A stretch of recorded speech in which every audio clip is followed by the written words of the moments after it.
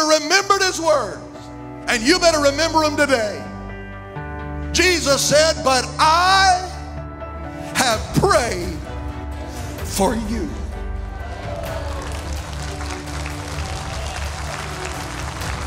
I said, not Michael, not Gabriel. Jesus said, I have prayed for you, that your faith fail not.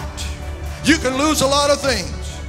You can lose your house, you can lose your money, you can lose relationships, you can lose a lot of stuff, but whatever you do, don't lose your faith.